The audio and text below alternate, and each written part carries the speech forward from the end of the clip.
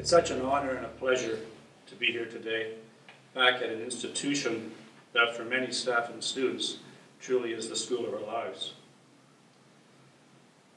Recently I counted 30 teachers who have taught 24 more years at King.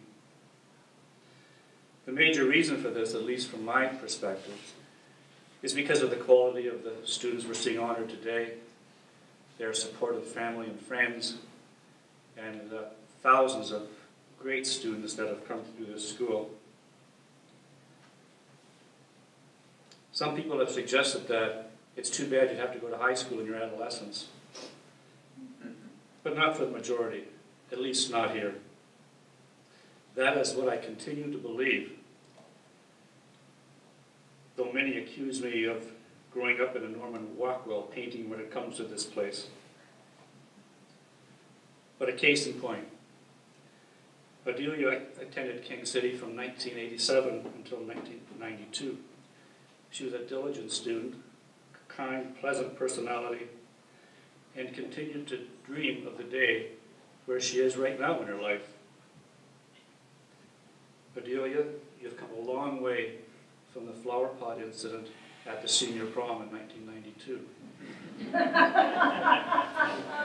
An event, I understand, with considerable courage was held at your residence. A graduate of Queen's and Harvard, and a dash of UC Berkeley, Odilia is a museum curator and scholar. She's a world-renowned expert on the 16th century Netherlandish artist Peter Bruegel, the first painter of everyday life. She has worked in museums and galleries in Toronto, Amsterdam, Cambridge, Massachusetts, and Williamsburg, Virginia. She has curated paintings and photographs and textiles in North America and Europe. And she is a prolific and accomplished writer of essays and catalogs in her areas of expertise. Odilia presently lives and works in Boston. A little touchy subject around this area this weekend, Odilia. Her advice for former students: have a sense of humor, dream big, and possess a grateful heart.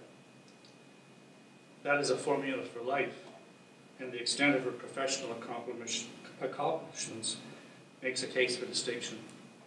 Please welcome Odilia Bonebakker.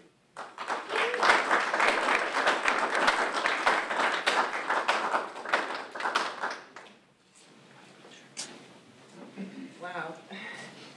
Thank you very much, Mr. Seigneur, and thank you, Mr. Ellison, for nominating me. I was blown away when he called me last year and said that I had been nominated for this award, and it's incredibly humbling and a great privilege to be here with the other distinguished nominees. Coming here today is amazing. It just brings back a flood of memories of high school, and it's funny because in some ways the school hasn't changed at all since 1990, 1987 to 92. And in other ways it has changed. So there's, for example, a fancy computer screen up here now, and we actually didn't have email in high school, and we started writing our essays on computers just in about grade 9. Before that it was typewriters. We had the first Iraq War in 1990, and so it was in many ways a long time ago, almost 25 years ago, and in some ways not that long ago at all.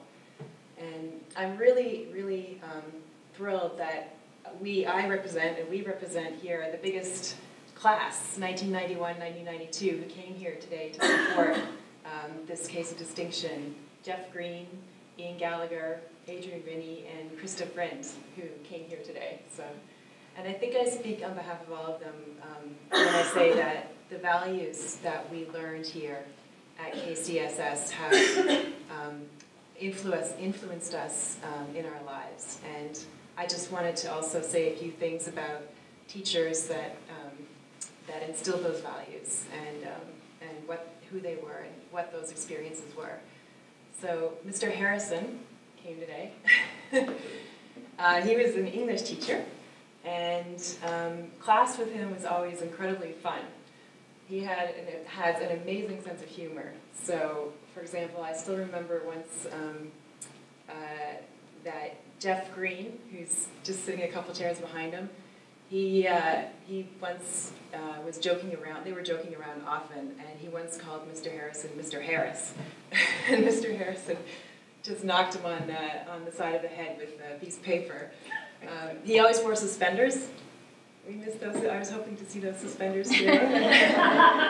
My wife burned them. And Mr. Thompson, I'm delighted to see you here today. I was thinking about you on the way in this morning, actually, and you taught me math. And it was the only, math was never my strength. It was the only math class that I actually really enjoyed and learned a lot from. And derivatives. Still remember learning derivatives from you. And I think the reason why math was so enjoyable and why I learned so much from you is because of your kindness.